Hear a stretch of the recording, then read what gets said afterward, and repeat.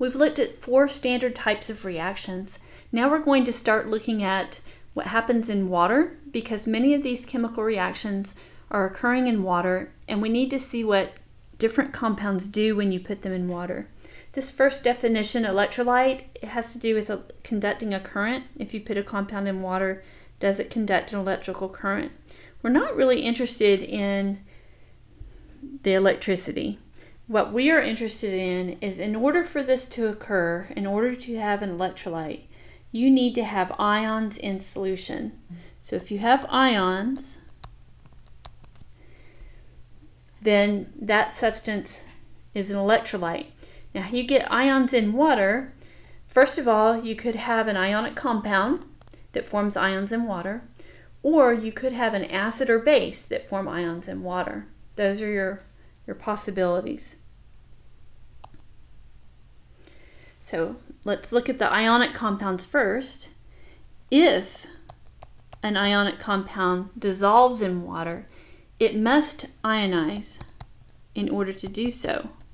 So ionic compounds that are soluble form ions, and they are considered electrolytes. Sodium chloride, of course, dissolves in water. This is table salt. So when we show it dissolving in water, we're going to break it apart into the 2 ions. We're going to be real picky about state symbols in this chapter particularly, because that will be important for seeing what's happening with the different chemical reactions.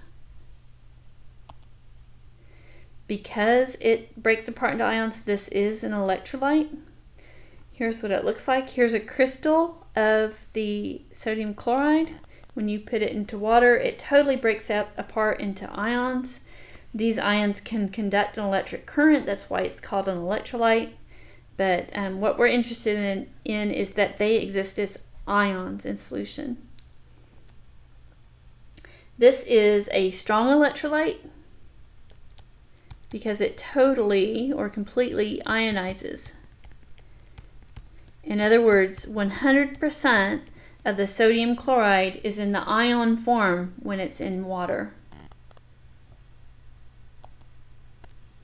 Okay. Sometimes you have ionic compounds that don't ionize when you put them in water, and when that happens, they're not water soluble. For example, silver chloride, when you put it in water, it does not break apart. In fact, the opposite thing happens. If you put these 2 ions into water, and these would have to be added from some different compounds, but if you had these floating around in water,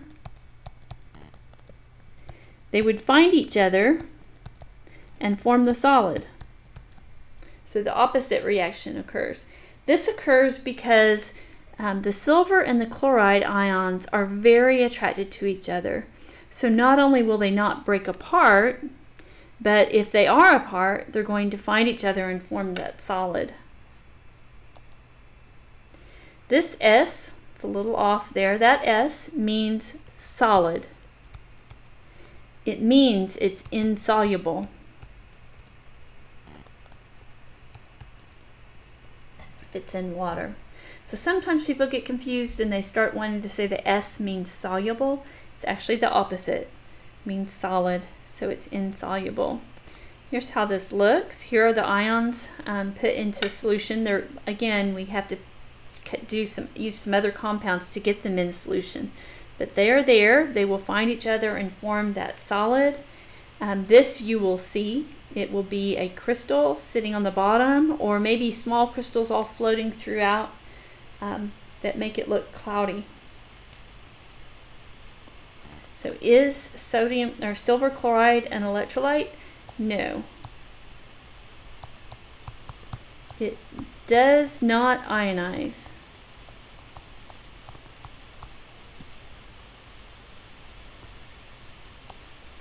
Let's look at molecular compounds. Remember, these are the covalent compounds, the non-metal compounds. When you put these in water, they do not produce ions. They can just, even if they do dissolve, sucrose definitely dissolves. This is table sugar. So it does dissolve, but it does not form ions to do that. So it is dissolved, but it does not form any ions, so it is a non-electrolyte. There's an exception to this. Acids and bases can form ions anyway. They can act a little bit ionic when you put them in water, very ionic sometimes when you put them in water. We'll talk about those exceptions a little bit more later. So is sucrose an electrolyte? No.